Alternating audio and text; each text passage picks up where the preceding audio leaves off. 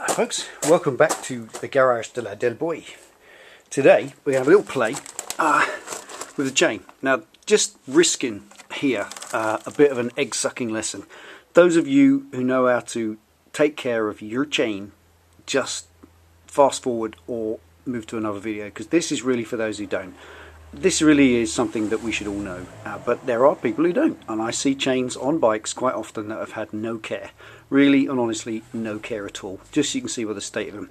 So your chain is, your final drive chain is quite an important thing. This is a reasonably new one, it's done about 2,000 miles, so it's really just too loose, it's starting to flap about, it needs adjusting and it needs cleaning. Cleaning is something I see very few people do. They should really be cleaned as often as a month, every other month or so, especially in the winter when all the salt and crud gets on them.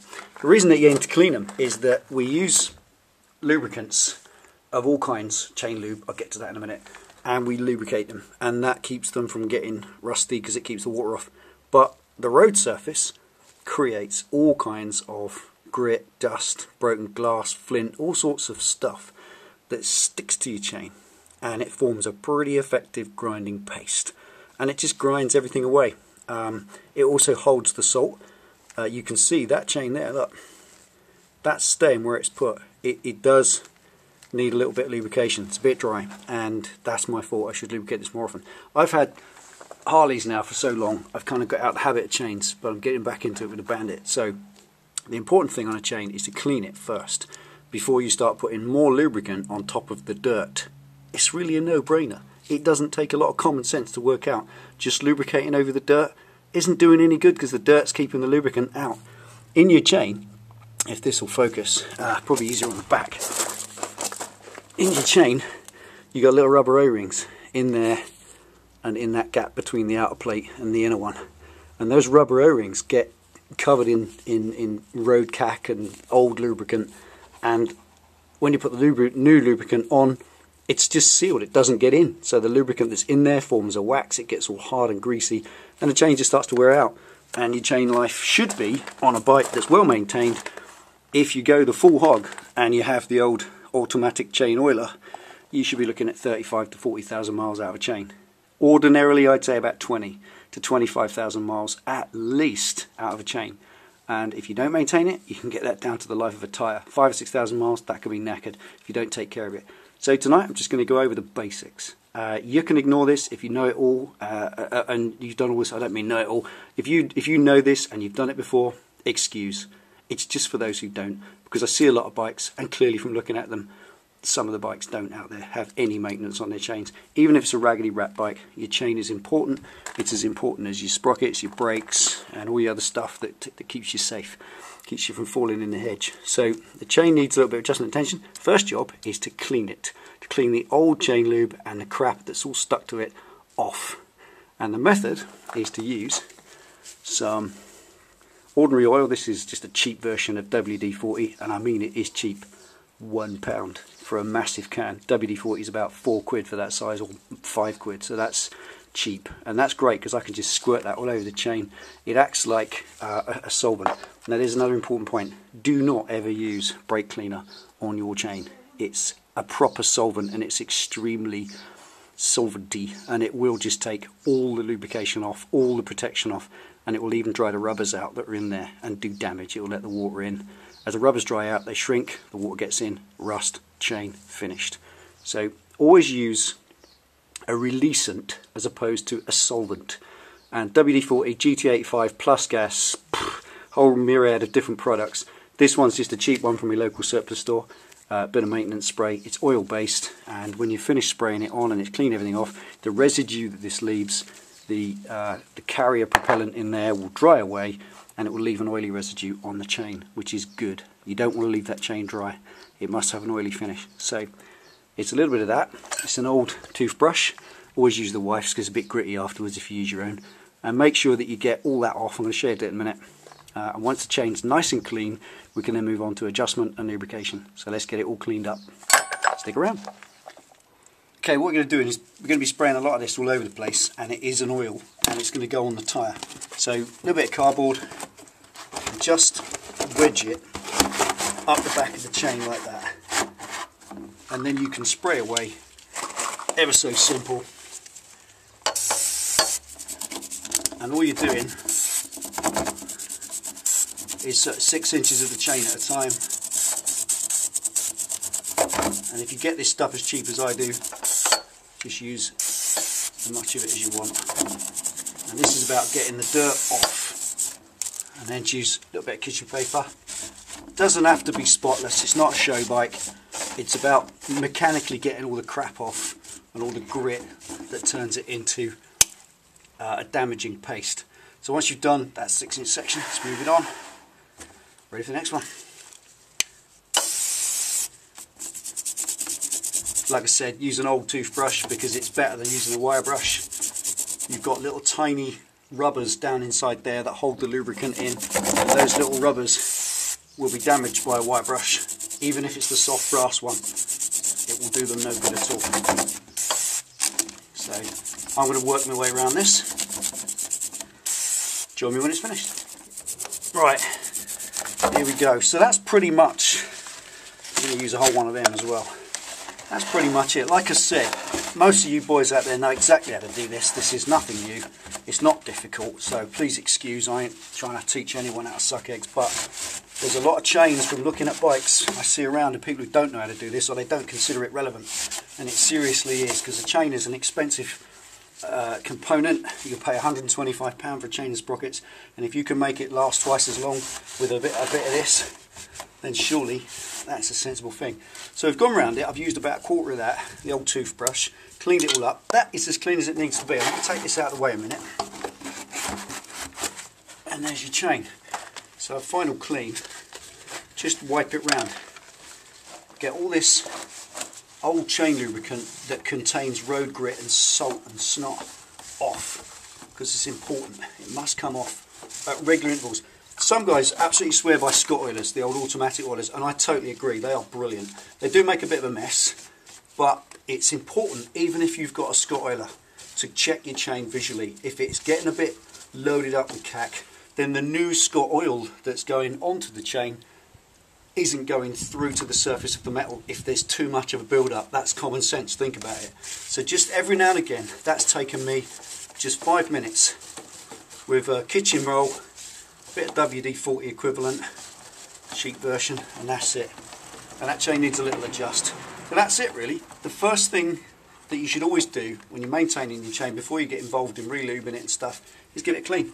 Not just once a year, but whenever it's dirty. And that chain now is quite a new chain, and already there's little spots of rust appearing, which is inevitable. You can't do much about it. It's not a stainless chain, it's a regular DID. It's a good quality chain, but it doesn't matter that they get a bit rusted because they have a finite life anyway. When you want to check whether a chain has had it, you pull it off the back of the sprocket. Don't check there because you just adjust that. But that to that is solid. So to check whether a chain is worn, pull it off the back. And that's coming off a little bit at the minute, but it's fine. There's plenty of life left in that. There's plenty of adjustment left in here. So when you can pull that right off and get a screwdriver in there, that's knackered. And then also check the teeth on the sprocket, which is very important as well. So there you go. One clean chain. Now it's time to adjust it and get the tension of the chain correct. So let's get into that and do a bit of cleaning up. Right, time to adjust the chain now. Pretty straightforward. Again, you know, most of you guys know how to do this. I really didn't know whether to even bother making this video, but here it is. Use it if you need it, but please excuse if you already know this. So nice clean chain, spotlessly clean. Give it a good old wipe over. 3 tools on a Bandit. Your bike might be different. Big 24mm socket and a big old sawed-off bar. Get a grip on it, and a 12mm and a 10mm to adjust the adjusters. So just loosen the wheel off. Now the torque setting on a wheel is normally up around the 90 to 100 foot-pound, but I personally believe that, or much more than that, starts to crush the wheel bearings. I don't feel comfortable with that. It seems too much. It's just, you know, it goes tight at about 60 foot-pound, and then they expect you to wind another 30 in. But you do what your manual says, you do what's good for you. Don't listen to me. It's just what I do. So we've got it nice and loose. Now when you adjust the chain, very important point, you adjust it at its tightest point.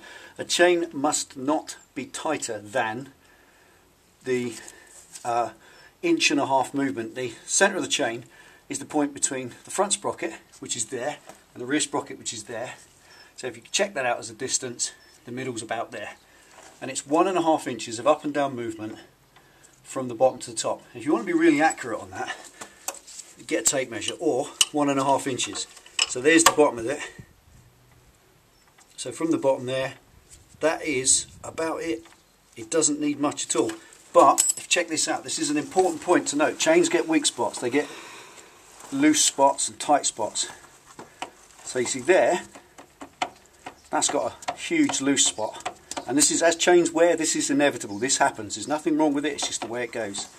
And then you come round, keep checking the tension and feel till you get to the tightest point. It's not much different to your primary chain on a Harley. Always adjust chains at their tightest point. Now, one thing that's important, this bike is on the paddock stand. The paddock stand means that the weight of the bike is on it, and you should adjust your chain with it upright with the weight on it. If it's on a main stand and the back tire is off the ground and there's no weight on it, it's going to be falsely loose. So if necessary, just get a little bit of weight in it, sack of spuds on the back, whatever you choose to call your girlfriend, and then lift it up and down until you get to the tightest point. And I reckon, let's go around it again.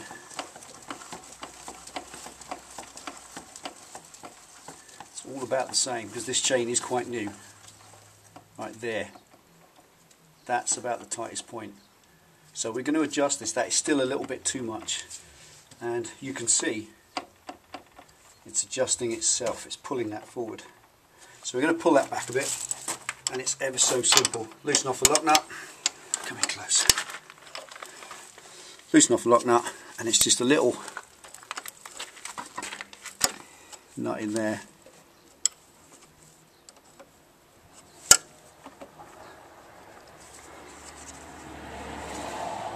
That pushes against that. And you've got the little marks down here, which you can use. Now, if you really want to be anal about it, and you really want your chain to be accurate, get a steel ruler and measure between that face there and that face there, and get those measurements the same. A lot of people don't go by these marks because they suggest these marks might be out. They're not. They're actually quite accurate if you measure them. But a more accurate way is to measure between the back of the block and the back of the swing arm.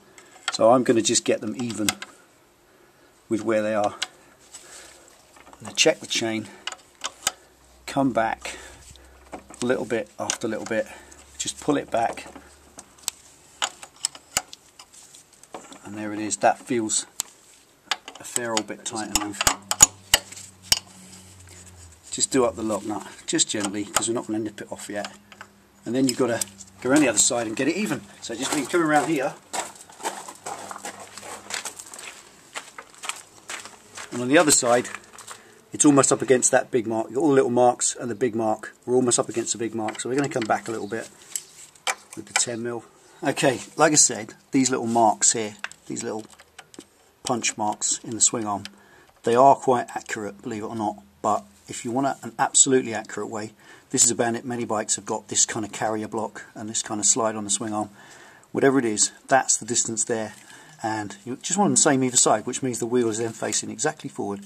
And that is 15.5mm, decent probably ruler. Don't get the ruler that your kids do their homework with, it's rubbish. Get a proper ruler. 15.5mm, half a mil is a perfectly acceptable tolerance. Come around the other side, checking it in there, exactly the same, 15.5mm. So that wheel is now perfectly aligned. You can go one stage further, and you can do laser wheel alignment. You can even purchase such an animal. These little laser wheel aligners are very trick, but y'all know me, use what you have. There's no need for fancy ass tools. You can do it yourself.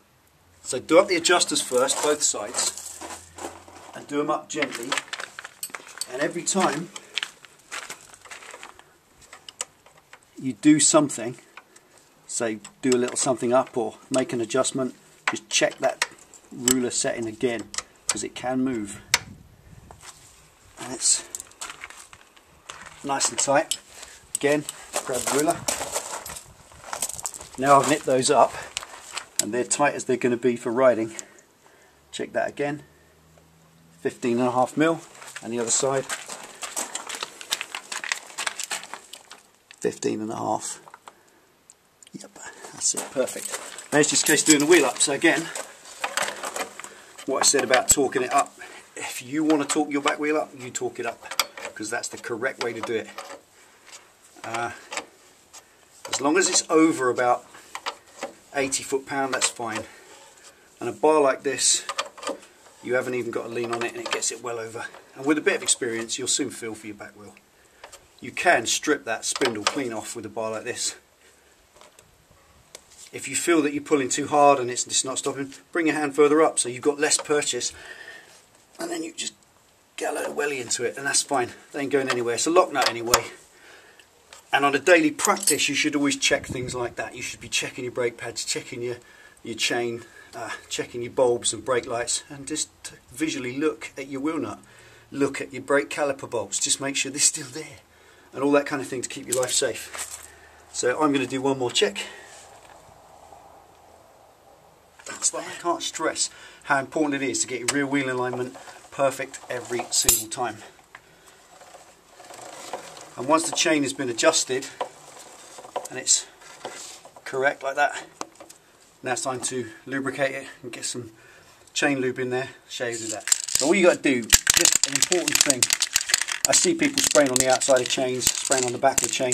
Utterly pointless exercise. You've cleaned the chain, you've got all the old cack off it, you've opened up the metal to the air, and all you do, and again, I'm not teaching you boys how to suck eggs, you do it your way, but this is what I do. Use the foot peg to steady your hand, hold it still, and then point the end cap, or the end of the nozzle, at the inside. Coming close. Inside, in there, you want to be right up against the edge of them rollers, so that you're running the lubricant down in that gap where it needs to be. And then we're going to do one pass like that, then we're going to come out to this edge and go in this edge all down here and get that lubricant right in where it needs to be. So it's just a little bit at a time. Right hand on the back tyre, press the button, and as soon as you press the button, move the chain. Coming close. And you can see the lube going on there, a little bit at a time. You're looking for that little bit of paper coming back around on you. Don't pass it too quick, you want plenty of lube in there. A good time to lube your chain is when it's hot, when you've just been for a ride. You can't do that when you've cleaned it. Okay. So we've gone around it once. Obviously a bit of cardboard to stop the lube going all over the bike. And now we're going to point it in there.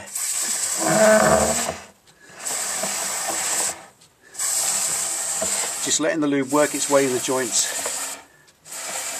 And don't ride the bike straight after doing this, because this lubricant, chain lube, has a habit, like so many other chain lubes, of being full of thinners or carrier propellant, and that will evaporate away, leaving the actual oil, the chain lubricant, in there. So if you ride it now, it'll all fling off. So give it a good couple of hours to just dry, preferably overnight. So finally, on the actual face of the rollers, a little bit further away, like that. Just one pass of the chain all the way around, job done. And there it is. That is a chain lube. Doesn't need any more than that. That chain is now perfectly clean, correctly adjusted, correctly lubricated. It even runs better. Look at that. When I first started this, it wasn't doing that. We have got a loose spot there, but also we don't adjust it to the loose spot. Remember what I said? As it goes round, there's the tight spot, and that's your 1.5 inches. So perfectly adjusted, perfectly clean, perfectly lubricated. Job well done. That's it. Sorry if it's been a bit of an egg sucking exercise. This is all just to pass on a little bit of knowledge, and a very, very important piece of knowledge. If you haven't got it, get it done, practice it, mail me if you need anything covered again. Thanks ever so much for watching. This has been Delboy's Garage. Y'all been wonderful. See you next time.